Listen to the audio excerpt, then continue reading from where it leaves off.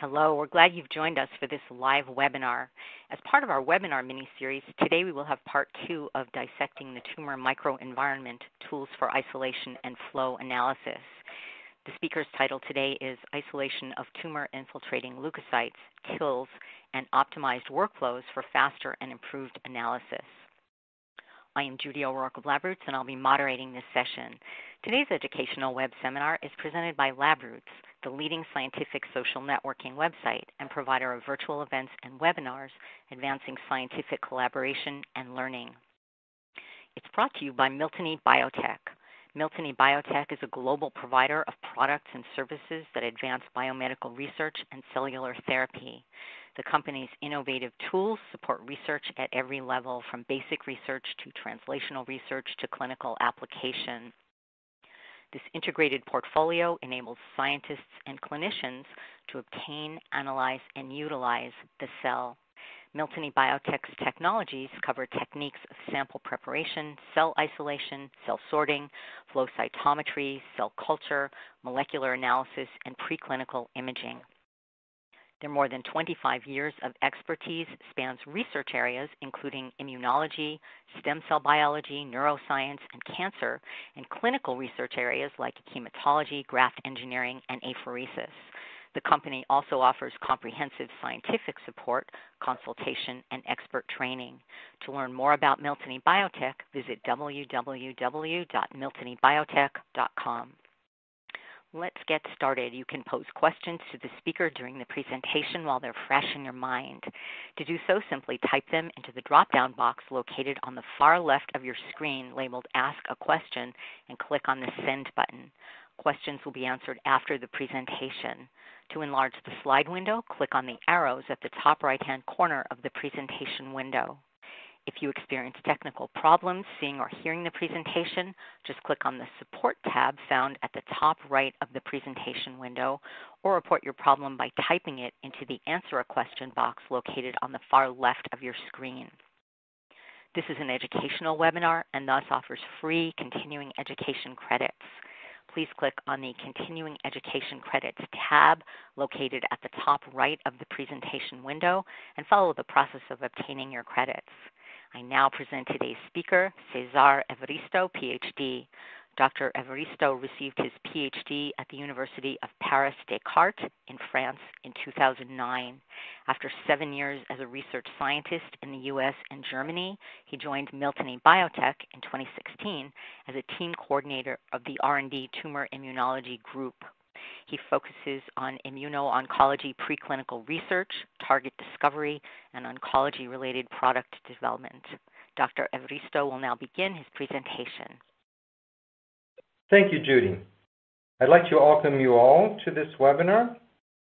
I will start by giving a short introduction, followed by a few slides highlighting some of the practical challenges that I faced over the years as a tumor immunology researcher, and are surely common to many of you and our colleagues.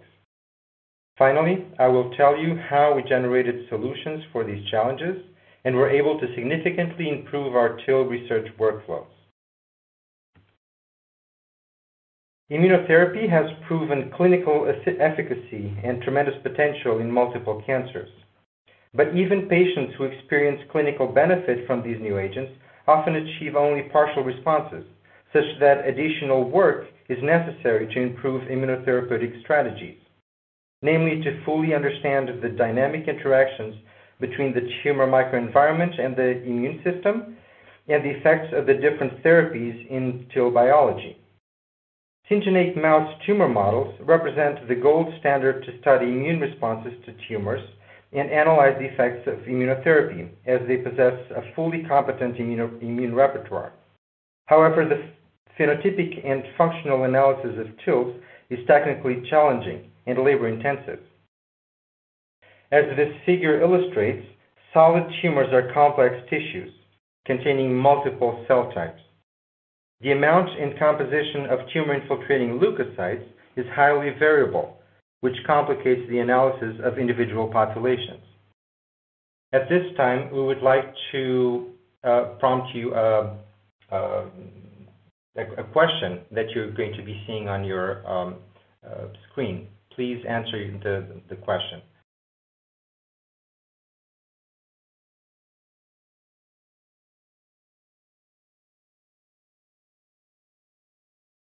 Indeed, TIL frequencies can be very low. For example, one of the most widely used syngeneic mouse tumor models is set up by inoculation of about 500,000 B16F10 melanoma cells subcutaneously in black 6 mice. These cells will establish a solid tumor that can be analyzed typically between 1 and 3 weeks after tumor inoculation. These tumors are typically between 200 and 1,000 milligrams and contain around 10 to the 8 cells per gram. The necrotic areas of these tumors are quite significant, such that the percentage of viable cells can be as low as 20%. Of those, less than 1% are CD8 or CD4 positive T cells. In these dot plots, I'm showing an actual example of flow cytometry analysis of a dissociated B16F10 tumor. After acquiring over 200,000 cells and gating on live cells, lymphocytes based on forward scatter, side scatter, and single cells, we ended up with only 266 CD8 T cells. If we would like to further phenotype these cells and identify the subpopulations of infiltrating CD8 T cells, we'd need many more cells. And that can be very time-consuming. Using this same example, we calculated that in order to acquire 5,000 CD8 T cells for proper phenotypic characterization of the subpopulations, we would need to acquire over 4 million cells per sample. If we acquire the samples at a rate of 2,000 events per second, this would take 36 minutes per sample. And if the experiment contains 20 different samples, including different experimental conditions, controls, and replicas, we would need over 12 hours just for acquisition of the labeled cells. And even before getting to those cells, the mouse has to be sacrificed and the tumor resected. The tumor then has to be manually dissociated, followed by enzymatic digestion. The resulting suspension then needs to be filtered, and often a density gradient centrifugation is applied to exclude some debris, dead cells, and tumor cells. The number of cells in the resulting suspension is counted. The cells are labeled with fluorescent antibodies and dyes, and are then finally ready for the long acquisition times in front of the flow cytometer. I estimated the approximate amount of time required for each of these steps in my own experience. However, the gross majority of experiments are done using multiple mice. If, for example, we have an experiment with 20 mice, these times add up, and we can end up with a workflow that requires up to 20 hours to complete, which is far from ideal. Therefore, it is fundamental to use effective, innovative tools to streamline the workflow and generate high-quality data. To this end, we have developed solutions for all the steps of mainstream cancer research and established workflows, combining them to decrease the time required and increase the quality of the data generated. This, of course, starts with collecting and storing the tumor tissue. Sometimes, when working with large cohorts, or the material has to be collected from multiple origins, or at different time points, or for any other reason, the tissue cannot be directly processed. During this storage period, necrosis and apoptosis must be avoided, and the functional properties or activation status of cells must remain unchanged to prevent causing bias in downstream analysis. The MAX tissue storage solution has been developed to allow an optimized storage of fresh organ and tissue samples. It has been tested and validated on a variety of human and mouse tissues, including tumors, lung, heart, brain, spleen, skin, kidney, and skeletal muscle. This graph shows the number of cells per gram of tissue recovered after storage in different solutions for 48 hours at 4 degrees or room temperature as compared to the fresh tissue on the column on the right. And this graph shows the viability of the cells in the same conditions. As you can see, tissues stored in max tissue storage solution at 4 degrees maintain the original cellular yield and viability even after 48 hours, with no induction of apoptosis or increase in necrosis, and no cell activation or influence on marker expression. Once we are ready to process the tumors, we automated the tissue dissociation using the GentleMax and the tumor dissociation kits from mouse. Using these tools, automated dissociation of multiple samples can be done in parallel. It combines both mechanical and enzymatic treatment for efficient dissociation. This means the disruption of extracellular matrix and cell adhesion components without destroying the integrity of the cell membrane, while simultaneously preserving the cell surface epitopes.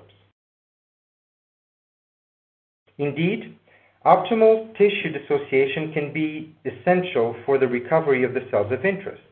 To illustrate this point, we resected a B16F10 tumor, divided it into 2 different samples, and dissociated them in the GentleMax, either in the absence or presence of tumor dissociation kit enzymes.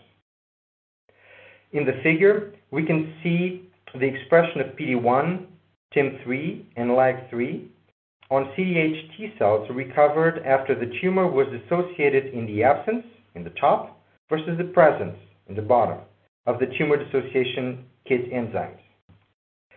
PD-1, LAG3, and TIM3 identify a population of exhausted tumor-reactive T cells that, as can be seen in the upper row, are not always released without optimized enzymatic digestion. These data show that enzymatic digestion is essential for the recovery of important TIL populations. Furthermore, we do in-house control of the quality of the enzymes used, and the tumor dissociation kit was optimized for epitope preservation. We tested over 200 epitopes, the vast majority of which was not affected by our enzyme composition. I'm not expecting you to be able to read this, but this list of tested epitopes can be accessed on our website.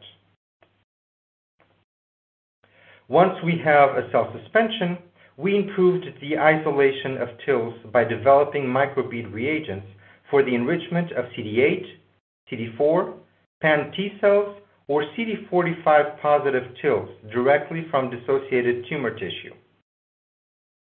Using these reagents, based on MAX technology, the dissociated tumor tissue is directly labeled with the specific microbeads optimized for use in solid tumor.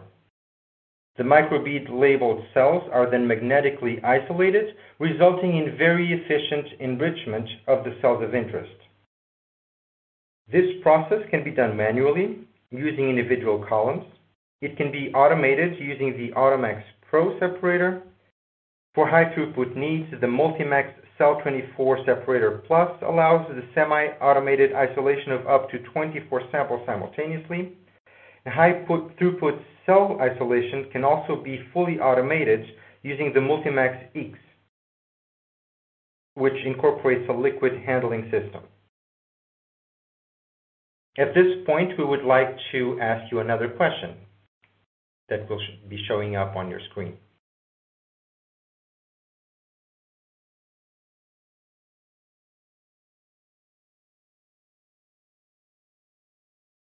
We resected B16 tumors, dissociated them using the GentleMax with the tumor dissociation kit, and compared the frequency of CD4, CD8, or total T cells among live cells, either in the bulk population or after specific isolation. These graphs show the frequency of the indicated cells in the bulk sample on the top row, or after isolation on the bottom. On the left, for example, the frequency of CD4 T cells on B16F10 was 0.18% in the bulk tumor and 92.4% after isolation, showing that magnetic isolation can increase the purity of the cells of interest up to 500-fold. The middle plots show the initial frequency of 0.96% CD8 T cells in bulk B16F10 tumor being increased to over 80% purity. And on the right, pan T cells in B16 ova tumors increased from 6% to over 80% after isolation. We calculated the amount of time required if we wanted to analyze 5,000 cells of interest from the samples showed on the previous slide, with or without magnetic isolation. Without enrichment, to analyze 5,000 CD4 T cells from a 0.18% frequency, you'd need to acquire almost 8 million cells. If you use a flow rate of 2,000 events per second, that would mean over 1 hour of fax time per sample. If you had 20 samples, you could be spending over 22 hours acquiring all samples. Or, more realistically, you would reduce the number of cells acquired per sample and compromise the quality of the data from your long experiment. However, by magnetically enriching the T cells, we can acquire the same number of cells of interest in just about 20 minutes. These 20 minutes already include automated mixing and rinsing between samples on the MaxQuant. We magnetically isolated T cells from multiple mouse tumor models, such as B16, 41, and CT26, and compared the frequency of T cells in the bulk sample versus after TIL isolation. These graphs show the frequency of CD4 on the left, CD8 in the middle, and total T cells on the right, in cell suspensions from the different tumors indicated on the x-axis before isolation in dark, or after magnetic enrichment in light bars. As these graphs show, we consistently achieved over 80% purities among live cells in all the models we tested. We also measured T cell recovery after TIL isolation. These graphs show the number of viable CD4, CD8, or total T cells recovered per 10 million cells from suspensions of the different tumors specified. Typically, T cell isolation resulted in cell yields between 50 and 90%. Besides the time benefit, magnetic isolation greatly improved the quality of flow cytometry analysis of tumor-infiltrating T cells. We isolated B16 ova tumors and phenotyped the CD8 T cells by flow cytometry, either before or after CD8 TIL isolation. These plots show the analysis of bulk tumor samples. After dead cell exclusion, on the top plots, going from the left to the right, we gated on lymphocytes, then single cells, then CD8 positive, and finally on antigen-experienced CD44 positive T cells. On those cells, as you can see on the bottom row, we analyzed the expression of several markers of interest to characterize tumor-infiltrating T cells, such as PD-1, LAG3, TIM3, CD39, CXCR3, and CD103. Due to the low number of CD8 T cells analyzed, even though more than 150,000 events were acquired, it is difficult to draw high-confidence conclusions from these data. However, acquisition of just 50,000 events from CD8 TIL-isolated samples resulted in a much more robust phenotyping of the CD8 T cell populations, as you can appreciate from these dot plots. T cell isolation was particularly important to assess the cell-intrinsic functional properties of TILs. Tumor-infiltrating T cells are often dysfunctional, which correlates with tumor growth. The mechanisms leading to T cell dysfunction can be either cell-intrinsic, like anergy or exhaustion, or extrinsic, like suppression and starvation. It's often important to be able to distinguish between these two types of mechanisms. A common functional assay used for T cell characterization consists in measuring the capacity of cells to produce cytokines, such as interferon gamma. This is done by restimulating cells in vitro in the presence of a secretion blocker for 4 hours, followed by intracellular staining of interferon gamma and analysis by flow cytometry. However, several immunomodulatory molecules are expressed in the tumor microenvironment, which can affect the readout from the functional assays. To illustrate this, we resected and dissociated 41 tumors, either isolated the T cells or not, restimulated the T cells or not with plate-bound anti-CD3 antibody for 4 hours at 37 degrees in the presence of brephaldine A, and then measured the frequency of cells that produced interferon gamma in the different conditions. This graph shows the frequency of CD8 T cells that produced interferon gamma when cultured in medium alone on the left or after restimulation on the right, when the cells were cultured in bulk in dark or after T cell isolation in light bars. Indeed, a higher percentage of CD8 T cells produced interferon gamma in response to CD3 stimulation in the T cell isolated samples as compared to the bulk samples, indicating that factors present in the bulk sample suppressed CD8 T cell function. This was confirmed when we reconstituted the original tumor composition by co-culturing the isolated cells with the negative fraction and no longer observed any functional difference when compared to cells that did not undergo the isolation process. Finally, the isolated TILs were labeled with reaffinity antibodies and analyzed on the MaxQuant analyzer, a fully automated flow cytometer. At this point, we would like to ask you another question.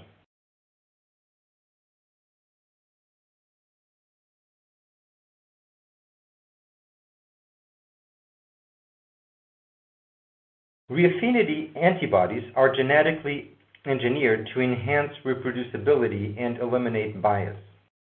All antibodies have one universal IgG1 isotype, which reduces the complexity of the experimental planning, and a mutated Fc region that eliminates Fc receptor binding mediated background. We dissociated mammary carcinoma tumors and labeled them with a hybridoma-derived anti-CD8 antibody on the x-axis, counterstained with an anti-CD3 staining on the y-axis, either without Fc receptor blocking reagent on the left or with FCR blocking on the right. As you can see, using the hybridoma-derived antibody resulted in the false identification of CD8 alpha positive cells within the CD3 negative cell population. This experimental artifact was most likely caused by unspecific binding of hybridoma-derived antibodies to Fc gamma receptors on the other cells, as it was significantly reduced when using an Fc receptor blocking reagent. In contrast, labeling with reaffinity antibodies wasn't changed in the presence or absence of Fc receptor blocking, therefore providing a more exact analysis of the different cell populations. Using these optimized workflows, we were able to reduce the time required to do the experiment I described in the beginning of this presentation from between 8 and 20 hours down to around 2 hours. This was done by collecting the tumors on the previous day and storing them in tissue storage solution, performing the automated dissociation of multiple samples in parallel using the GentleMax and tumor dissociation kit, automated cell counting with the MaxQuant, and magnetic isolation of the cells of interest in all samples in parallel using the Multimax separator. Furthermore, isolation of T cells allowed us to interrogate the cell intrinsic functional properties without the influence of the highly immunomodulatory cells present in the tumor microenvironment. Finally, cells were labeled with reaffinity antibodies, which reduced background and increased the quality of the data, and analyzed using a MaxQuant analyzer. This instrument decreased hands-on time as well as total acquisition time by facilitating fast and fully automated sample processing, including sample mixing and absolute cell counting. In conclusion, we showed you that optimized tumor dissociation with enzymatic digestion is essential for recovery of important TIL populations, that reaffinity antibodies facilitate TIL analysis by eliminating background, and that magnetic isolation of T cells from mouse tumors can dramatically decrease the time of analysis while increasing the quality of the data generated. Furthermore, it can prevent bias in the functional characterization of TILs. We believe that using these solutions will facilitate tumor immunology research and contribute to the development of better cancer immunotherapies. I would like to finish by acknowledging my team and all my colleagues at Miltenyi Biotech that made it possible to put together these workflows, as well as our collaborators at the University of Göttingen and at the University of Bonn for providing material and testing our workflows off-site. Thank you. Thank you, Dr. Evaristo, for your presentation. A quick reminder for our audience on how to submit questions. Simply type them into the drop-down box located on the far left of your presentation window labeled Ask a Question and click on the Send button. Dr. Evaristo will answer as many questions as time permits. The first question is, I work with my own collagenase dissociation cocktail. Is this compatible with your TIL microbeads? Okay, the issue with any homebrew dissociation cocktail of enzymes that contain, for example, collagenase, is that a crude collagenase will have additional enzymatic side activities. And this can contain, for example, tryptic activities. And the issue is that the side activity will differ from lot to lot, which makes it impossible for you to have consistent results. We have seen ourselves that when we were using collagenase to dissociate the tumors before we had the tumor dissociation kits, sometimes we would lose expression of molecules like, for example, CD4 on our cells, and sometimes we wouldn't. To control this variance in our results and to avoid having to test each new lot of collagenase, we decided to standardize our dissociation. So we carefully chose 3 purified enzymes, giving us the advantage of controlling their activity. This allows us to even predict before we start the experiment which epitopes will be sensitive to our dissociation enzymes. As I showed during the presentation, we have a PDF list available in our website where we tested over 200 common epitopes and show their sensitivity. Only about 5% show some degree of sensitivity. When using trypsin, on the other hand, over 50% of these epitopes would be affected. So even in the case that you find your epitope to be sensitive to our kit, all you have to do is to preserve all epitopes is to reduce enzyme R in the kit by 80%. So only using 20% of the suggested concentration. You will decrease your recovery a little bit, but you will preserve your epitopes. So to answer your question, if you can be 100% sure that your dissociation cocktail never cleaves off the required epitopes for subsequent cell separation and analysis, then yes, it's compatible. But especially when you are looking to analyze TILs afterwards and require a large variety of markers, I would be careful. Well, thank you. Your next question is, I also work with human material. Do you have similar solutions for that? Currently, we offer our optimized TIL microbeads for CD45, CD4, CD8, and a combination of CD4 and CD8 for mouse. Just in March, we launched our CD45 TIL microbeads for human tissue, and we are currently working on the T-cell specific CD4 and CD8 isolations also for human. But I cannot give you a date for the release yet. Generally, we are aiming at a release at the end of the year, but you can definitely use the CD45 TIL microbeads for human. Thank you. How do your normal microbeads differ from the TIL microbeads? Our normal microbeads were developed for a different purpose. If you look at CD4 microbeads, for example, one of their key applications would be to get the CD4 T cells from spleens, where they are fairly abundant. This is very different when working with tumors. T cells are rare populations in a tumor, as I showed you during the presentation. And so the tumor itself is a tissue that is very different from the healthy tissue. We optimize the TIL microbeads specifically for the tumor tissue. They perform better in the tumor, and we strongly recommend you to use them for the tumor tissue. Thank you. It looks like we have time for one more question, and it is, for me, viability and purity are the most important factors. What kind of viabilities and purities do you usually experience after tissue dissociation and then TIL isolation? We usually achieve purities between 80% and 95% among live cells. The viability of isolated cells is increased as compared with the non-isolated samples, but it depends a lot on the type and size of the tumor that you're working with, and also the initial frequency of dead cells. But